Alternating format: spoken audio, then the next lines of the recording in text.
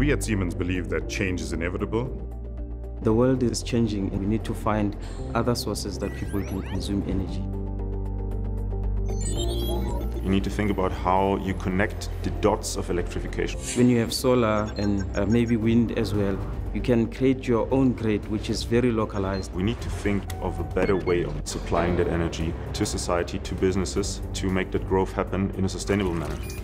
You need to be connected at all times. Connecting nature to the solution, we actually contribute less carbon emissions. When you have access to energy, then it means the society will also be boosted in a greater way. And naturally, everybody connects to the bigger picture, so people start talking. So you're actually empowering people to do things that they never did before. Siemens has set the target to be carbon neutral as a company by the year 2030. The solution that we came onto is the DES, Distributed Energy System. And then we looked at how can we integrate it with the existing infrastructure.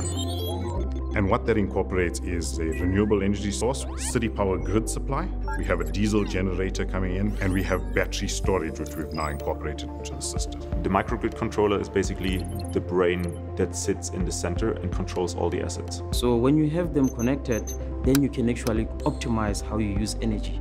And what we produced was a system that was able to forecast weather. It was able to predict our energy usage. It constantly learns.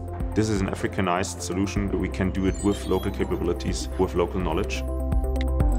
It's a world first in the Siemens portfolio.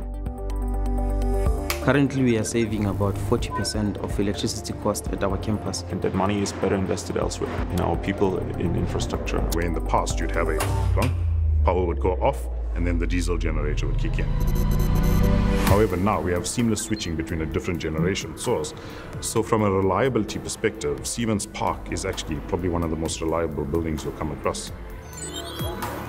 The larger drive was to see how we can take this solution and drive it as an effort to our customers. Could also be a hospital, could also be a larger hotel, could be a government building, could also be a village somewhere in Africa. Some of these rural communities can start connecting with the world, which they never did, finding trends that are happening in global perspectives, start business ideas. This then helps create jobs. So when I look at all these benefits, really I see a very bright future for Africa as a continent.